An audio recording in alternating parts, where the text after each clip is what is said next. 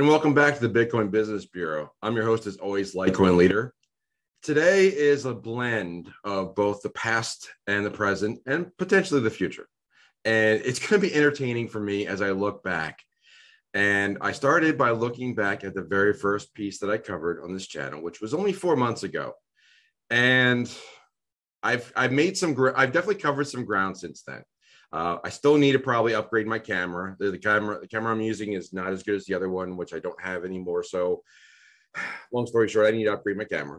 But I went back and watched the very first video, and it was kind of cringeworthy for me just to see where I was. But I guess it's kind of nice to see where I've come from and where I'm at now. I feel like I'm a lot more comfortable talking to myself. I do it a lot. I do it all around town. They probably think I'm insane, but hey, that's what I do, and I pretend I have an earpiece in my head, in my ear all the time. So just it's easier that way. Just when people talk to themselves, you're like, oh, he must be on a phone. There you go. But I went back and looked at the very first piece, and I promised everyone that I'm going to re-release all the videos after the game was over, and that's what I'm doing. So these are going to be self-contained videos that hopefully will be lasting a longer time. And we'll talk about, we'll reuse the news, we'll reuse the charts, so you'll see some of the history here, but I'll touch base again on where I presently feel about the same coin now. And today's coin, we're not hiding the coins anymore. It's Litecoin. Yay, Litecoin. My very first coin, the first coin I purchased way back in 2016. Launched my journey, been crazy ever since, but here we go. I still love the coin. I'll touch on the rating briefly afterwards. We're doing a scale 1 to 5 rating just to keep everything balanced, and we'll be rebalancing after the game is over. But let's dive right into the news and some of the information that's interesting, and also the charts of Litecoin. And then we'll go back and touch on the video that I recorded 4 months ago, just back in April.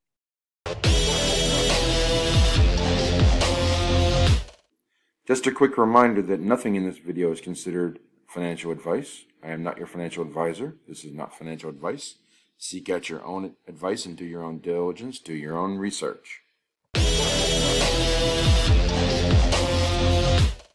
There are actually quite a number of differences between Litecoin and Bitcoin. Even though they're both proof-of-work coins, meaning that it takes a miner to create more coins, and they run a mining algorithm to create the next block, there are a number of differences. First off, Litecoin has 84 million coins versus Bitcoin's 21 million. They both have an upper cap or upper bound on the number of coins, so never be more than that number, which is great as far as knowing how many there will ever be and planning accordingly. But the similarities also diverge in how often those blocks come out. Litecoin produces a block every 2.5 minutes. Bitcoin takes around 10. So it's not exact because there's the level of difficulty set for the miners, so that on average it'll be 10 minutes for Bitcoin, 2.5 for Litecoin. But on average, Litecoin will produce 4 blocks for every 1 on Bitcoin. Also, the language that's used for Bitcoin versus Litecoin is different. Bitcoin uses an algorithm called SHA-256.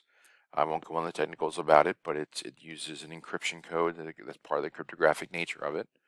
Whereas Litecoin uses something a little bit lighter and easier to port around called a script. So that makes it much more easily incorporatable by other projects and other products out there, so that Litecoin can partner easier with other projects. Looking at the numbers of Bitcoin versus Litecoin, if we jump over to CoinMarketCap briefly, we can see Bitcoin is obviously the #1 coin, and we're looking at about $1 trillion market cap with 18.5 out of the ever existing 21 million coins already mined.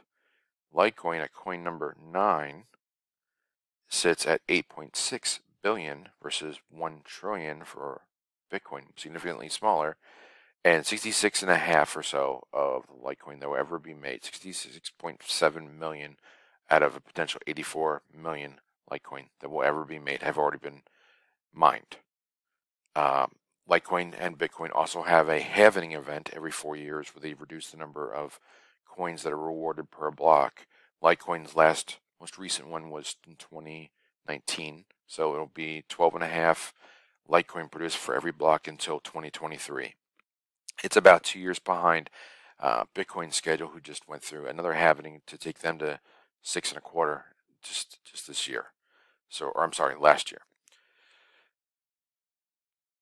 Going back to the original article, we could talk about some of the discussions about the use case of Bitcoin versus Litecoin. There's a mention of the gold versus, here it is, Bitcoin is considered gold, digital gold, so it's a store of wealth, versus Litecoin's digital silver, which is more of a means of exchange. There are other coins that compete with Litecoin for that title or that use case, such as Bitcoin Cash, but Litecoin is the number one that's far ahead out there as far as time in the marketplace. I mentioned the proof of work earlier. I will, again, include this article later. Yeah, and Litecoin is much faster as well. The security is a little bit different than Bitcoin. Litecoin has never gone down. The network has never gone down. Bitcoin went down in its first year when they had to reset the network. But they're both extremely secure blockchains. And Litecoin's never gone down. And the transaction speed, even though the security is just a little bit less, a little bit different, the speed is very quick. You can move coins quickly and efficiently and cheaply with Litecoin. That's often why it's recommended for people just getting started to go ahead and get a couple of Litecoin and just practice moving a Litecoin or even fractions of Litecoin, because it costs maybe a dime to move a Litecoin, and just send it back and forth just to get some practice with it. Now let's take a look at some of the recent articles that are out there about Bitcoin and Litecoin and what's being incorporated on both networks. Number one major item that should be mentioned is the Lightning Network. Both coins are on the Lightning Network, and this is considered basically a side chain or a secondary layer or a layer 2 solution to the blockchain. In other words, it's like rather than have everything written to the main blockchain, which can take a while, it can be not as effective as doing it every so often. You think about it as like setting out some money each day for you to spend and then resolve at the end of the day. So the Lightning Network allows you to do that. So you're allowed to transact for a while, and then it'll resolve at the end of the day to merge the ledgers onto the main chain. So the Lightning Network allows you to go much faster while you're on the Lightning Network, because you've already secured the Bitcoin and Litecoin there for the day, and it comes back, and the speed goes way up, which is the major plus for Bitcoin, because Bitcoin cannot be used very easily for transactions because of the sluggishness of its network by design. Litecoin would seem to be not as beneficial for Litecoin because they almost have all these features already. So now this helps Bitcoin to compete with Litecoin. But the fact that both are now going to be available on everywhere the Lightning Network is accepted means that Lightning Network will use both and easily play along with both. A lot of people will not want to spend their Bitcoin, but will use Litecoin as their spending pile, and their Bitcoin as their storage or saving a wealth pile of wealth. So it's just it's a common understanding that in psychology people associate coins with one particular purpose a lot easier. So this is the Lightning Network's major thing to hang your hat on right now, is that Visa and MasterCard are very likely to use the Lightning Network as the cryptocurrency equivalent of the SWIFT network or the Visa and MasterCard network that's currently being used for transactions. Visa and MasterCard are very likely to adopt a Lightning Network, which will be a big boost to the use case of both Bitcoin and Litecoin and the demand on both. So since Bitcoin is going to be more of a store of wealth, Litecoin could see a huge uptick in demand as Visa and MasterCard move towards incorporating the Lightning Network to add cryptocurrency as a payment option. Other features have been added to Litecoin recently as well. There's been talk about Mimblewimble for quite some time, and that's finally been added as of last March. And what Mimblewimble is a privacy standard. So you can incorporate a feature at your choice where you can anonymize your transactions rather than having your address being very easily found on the blockchain through a blockchain explorer. You can add Mimblewimble, which adds a level of privacy and anonymity to any transactions. So that's a benefit. Another benefit of another network is the Flare network, which originally was starting with XRP, but now is working with their Spark token, the Flare token, to work with Litecoin owners. So there's going to be an airdrop of Flare coins to Litecoin holders. What does that mean? What will it benefit to the Lightning Network? For Litecoin, Litecoin will now have the availability of the Flare network's ability to incorporate smart contracts. So now you're going to have a major coin that's not Ethereum, able to do smart contracts. So you have a coin as a means of exchange that will be able to do smart contracts. That's not going to be a feature for Bitcoin. So imagine, so now you have a coin you have two coins that are on the Lightning Network, and only one of them has smart contracts. So the smart contract will afford them to do many new things and many additional features that will not be afforded or available to Bitcoin users. So where I am regarding long-term view of Litecoin, this is the one-day chart for roughly a year, I believe. Yes, so you can see that it was pretty stagnant and dormant last fall, living in the $40 to $50 range. But in the last 6 months or so, we've gone from 50 to over 200. So that's a significant move. And granted, Bitcoin has made some significant moves too, but as those saying that Litecoin's not moving much have not been looking at the last 6 months. Looking just at the year to date,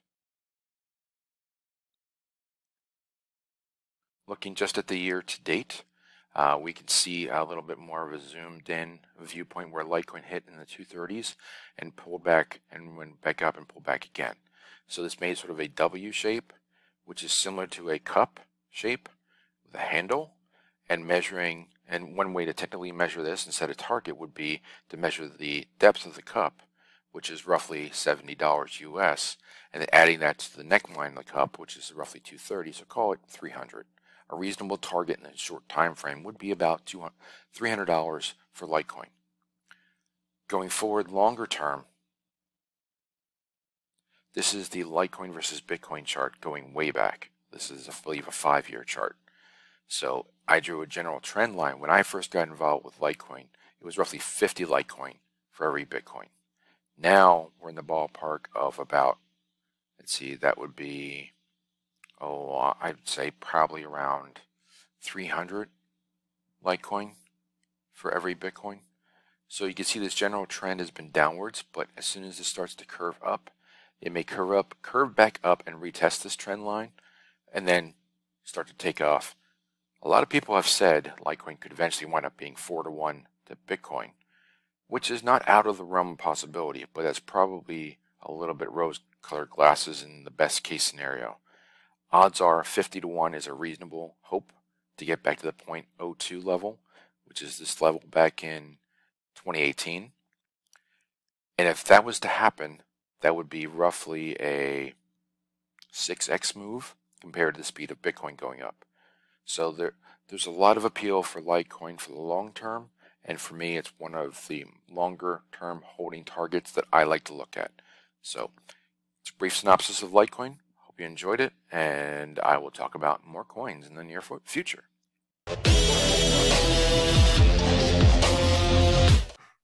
So today's coin, once again, Litecoin. And as you can see, the tone and the tempo and the volume and the presence kind of have changed and evolved, I think, hopefully in a good way, over the last 4 months. I feel a little bit more dynamic, a little bit more comfortable, and things will just evolve from here. But I wanted to retouch on all the coins, get them re-released, get the names of the coins and the titles. So here's the video on Litecoin. It's got good content. I still rate it as a 5 out of 5. On a bad day, you might think I might go down to a 4.5. But the project is essentially done. It's 10 years old. It turns 10 in October. Not many projects can even say that. I think it would only be Bitcoin and Litecoin. There might be maybe one or two others that can eke out that length, but it'd be close. But in a 12-year space, a coin that's 10 years old has got a lot of power to it. And there's two reasons that this coin is really going to be valuable in the future. Without going too much into the details of what's going to happen or what I expect to happen, two things can really lead towards Litecoin mass adoption. One, Bitcoin, it gets very hard to obtain, and we're starting to see that now. Supply squeeze is happening for Bitcoin. Number two, and this is going to be a little bit more of a leap of faith, but is the current means of exchange with swiping cards and using banking, is that going to have problems? One that has problems and it breaks down, we're going to be left with pretty much two things. We won't have cash. So it'll be left to, do you have other things to barter with? Do you have silver or gold? That's one. Not many people are going to carry around. Not many people have silver and gold. They'll start there. But gold is going to be very hard to barter with because even in small flakes of gold is worth hundreds of dollars. Silver, a silver dime could be worth 20 or 30 bucks in the future if the banking system does implode, and that's where silver goes, because 14 dimes make up an ounce of silver of the junk or pre-1965 dimes. So imagine if silver winds up being $420 all of a sudden because the banking system has crumbled around us. All of a sudden, that old dime is worth 30 bucks. So now that's much easier to transact with. Even at 20 bucks, that would put silver at $280. So it's possible. But in any event, Litecoin and Bitcoin Cash are your two most likely coins to succeed in the world forward that lacks cash and lacks a solid banking / credit card system. We will need a means of exchange to purchase goods and swap things with one another. We will need money. Money has survived over time because it's much easier to trade money and have things denominated in money instead or currency. I use them interchangeably here, but money is money store of value. Currency allows you to transact. But coins that can transact locally, quickly, with a large supply of them. So this is where Divi might struggle, because Divi, while it's great on answering the first two, you can transact quickly, you can send it and receive very quickly. While it's great, the availability of Divi is going to be the problem for Divi. That's going to be the one concern of that coin. Dogecoin and XRP are potentials as well, but the top two that are prevalent everywhere, Litecoin and Bitcoin Cash. Those are your two most likely coins to move forward in a system that lacks banking structure. Could that happen? Yes, especially in today's modern times where we have banks sloshing money back and forth overnight, like it's going out of style. They're printing money digitally, like it's going out of style. So it's possible. It's possible that the banking sector could be in trouble, and that would be a massive upside for Litecoin and Bitcoin Cash. Now, speaking with Litecoin today, as that's the coin for today, other things that I like about the project is that it's basically done. And some people will say, like, well, what have you done for me lately, Litecoin? Well, you can say Nimble-Wimble, which is, it gets its name from, I think, from a spell from Harry Potter. I didn't go down that road too much, but anyway, that allows it for privacy. So they've added that privacy feature. It's also part of the Lightning Network, so that you can transact very quickly. And that's going to be in a lot of point of sale devices, which will help if banking starts to have issues. The only two coins that I know that are strongly in the Lightning Network are Bitcoin and Litecoin. So look for and if Bitcoin is unobtainable, hi Litecoin, welcome to your future. So with all that said, I really see a bright future for Litecoin. I think the price point, not financial advice, looks attractive here. I will have to incorporate the not financial advice video in here too and put that disclaimer in here. But that's the video for today. Retouching on Litecoin, getting the name out there, getting the visibility to this video, getting the news and the charts, getting a fresh touch on it, and knowing that I probably need to upgrade on my camera at some point, but I'll get there. But for right now, we're going to focus on content. I thank you all for joining me on the video today. More information is down below if you want to reach out to me for any questions. And with all that said, I'm going to close the drawer on the bureau, and I'll see you next time.